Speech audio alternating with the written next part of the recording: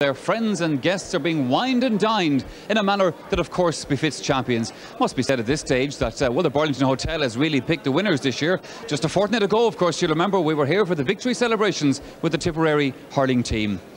Well, you know, it's been a long day for the Down players, but I'm delighted to say there's a bit of talk left in a few of them yet, as Ger Canning is about to find out. You're absolutely right, Michael. Paddy O'Rourke beside me said, will you, for goodness sake, be quick. We're just about to go into the roast beef. Paddy, it was a great day for Down football. It's been an excellent day. I am absolutely delighted. I'm only now begin to believe that we really have won it, and I probably won't believe it properly until tomorrow when we go back across the border and go through the Army checkpoint and see all the Down fans. Well, you deserve to get some welcome after that performance. Were you beginning to worry when Meath were coming ever so close? I never really worried that much. You know, I always felt we had enough in reserve. I felt we were going to win it. I felt before the match we were going to win it, and I didn't change that the whole way through. Okay, Meath have made some, brilliant comebacks, and you do get a bit anxious, but I always felt we were going to get the scores to win the game. It's some Down team. There's great character in the team. You prepared well. Yes, they prepared very well, and credit must go to all the boys. They've put in a lot of hard work, and we've been doing probably 5 out of 7 nights training, and it's been a big commitment, but when you get your medal at the end of it, it makes it all worthwhile. Hard to believe that you're one county that has never lost an All-Ireland final. Well, that's a good record to have, and that put a wee bit of pressure on us coming in today, because we'd heard that at home for this past 4 weeks. But the players live with that, and hopefully we can continue to win All-Ireland titles. Trying to retain it, of course, in Ulster next year will be rather difficult because, as you know very well, since the mid-70s, no county has managed to retain the Ulster title. Yes, that's very much in our minds. We're not going to worry about it tonight, Mania, or for the rest of the week, but I'm sure people sitting back in Armagh are saying we're going to get them boys in the athletic grounds. Well done to Paddy O'Rourke. Okay, thank you. Well done. Congratulations to you.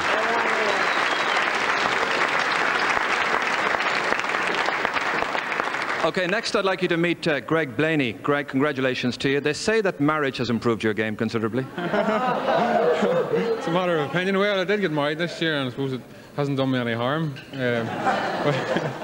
We didn't win much in the last 10 years, and this year I got married in July and won the Ulster title and won the All-Ireland today, so I'm absolutely delighted. Of course, you've been ever on the go with hurling as well. Yes, well, this last few years I've been involved at county level, both football and hurling, and it can make for a long year, but when you achieve success like we achieved today, it's all worth it. What ran through your mind when you ran out in the field today and you got that marvellous welcome? Well, what ran through my mind was that I suppose if you can't play football on an occasion like today, on a pitch like today, you can't play football anywhere. And we were uptight and nervous. Okay, we were very determined to go out and play football and play to the best of our ability. You had a terrific game, involved in most of the Down attacks. Did you enjoy it? Oh, I enjoyed it a lot. It was a wee bit slow settling there. It was about 10 or 15 minutes before I got my hands on the ball, but as the game went on, I got into it better, and things ran relatively well for me. They certainly did. Well done to Greg Blaney. Well done, Greg. Right, Pete McGrath.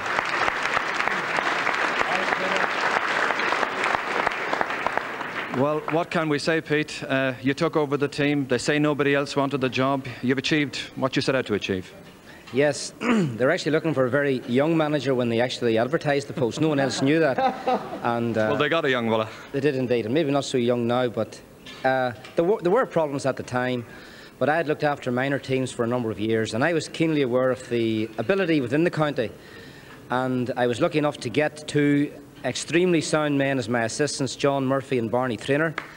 And two other very reliable men, Martin Fitzsimons and Gabriel Truman. And backing the whole lot up, I've got a personal assistant at home, my mother, who at this point in time must be sick and tired of looking at the telephone because she's been on it more often than I have. So I had a very, very good backup team, and thank God everything has gone well. Well done. It is suggested, there is just the hint of a rumour that at one stage before the Armagh match you were thinking that, well, it might be resignation time very shortly. I think that is a little bit like the rumour of Mark Twain's death. It was grossly over-exaggerated.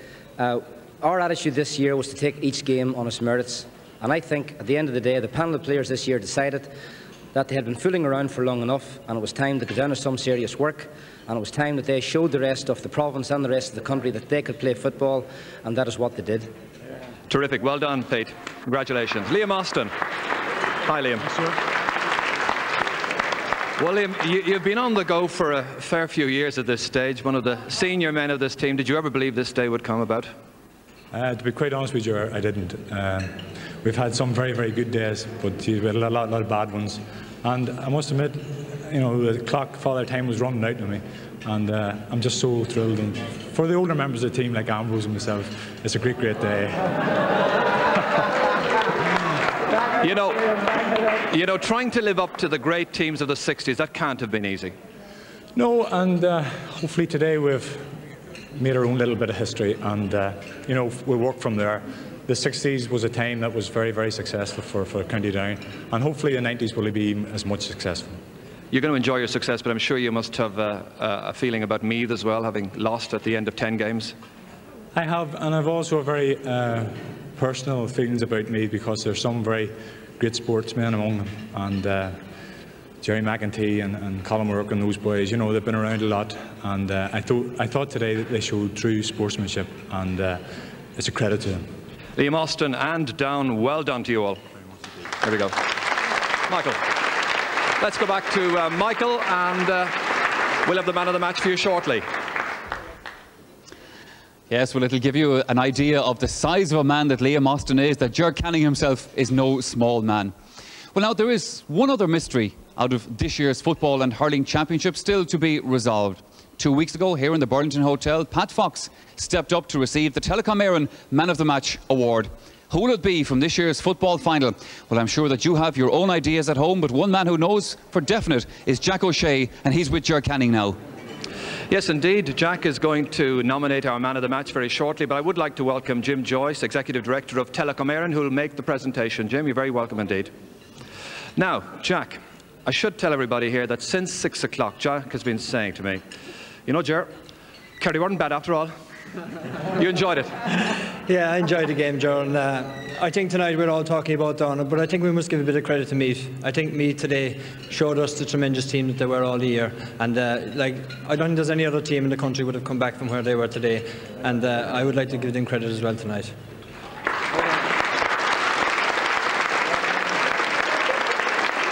OK, Jack, the big moment has arrived.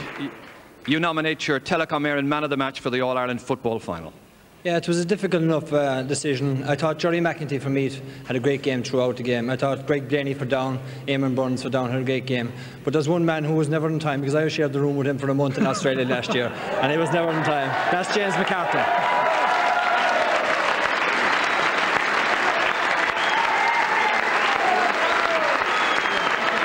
Well done, James, well done.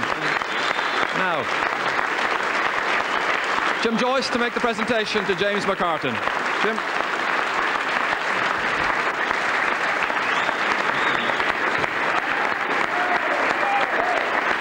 On the little watch. Well, I'm sure James would agree that there were many men of the match on the field today. We saw two great teams who were a credit to Gaelic football, and it's a very great pleasure for Telecom Éireann to be associated with this award. There's a watch as well, James. You'll never be late again. James, Jack was saying during the commentary today, he's seen everything now. He saw you kick a point with the wrong foot. Once I knew that point went over the bar, I knew there was only one way for us today, and that was to win. How do you feel? Oh, overwhelmed at the minute. It hasn't really sunk in, like Paddy says, but we've all year to let it sink in, and we intend to enjoy ourselves, and it'll be great going home tomorrow evening. Somebody else who's here to share your big moment now is your dad. Let's have a word with him. Hi, James. This is some young fella you've reared. Oh yes, he's well fed. You're obviously very, very pleased. Oh, we're delighted that Sam will come back over the border again. It's a great thrill for Down, and it's a great honour for Ulster too. You were made, James, outsiders going into this by the bookies and the experts. I have to confess, I myself thought that Meath might win it, but you confounded us all. Well, that's understandable. Meath have proved over the last few years what a great side they are, and I think again today they proved what a great side they are. Any other team who would be 11 points down with 20 odd minutes left, I think would have packed their bags and went. But Meath knuckled down and showed what true champions they are, and I think it's more credit to the Down team that we managed to beat such a great side. What's the future now for this Down team, do you think? Well, most of us are very young, apart from Liam and Ambrose and these boys, but you'll not thank me for that, but anyway. Well, I suppose the secret is to try and stick together, as Meath have showed over the last few years, and we're hoping that this isn't one-off and we'll be back. Ladies and gentlemen, the Telecom Éireann man of the match for the football final, James McCartan.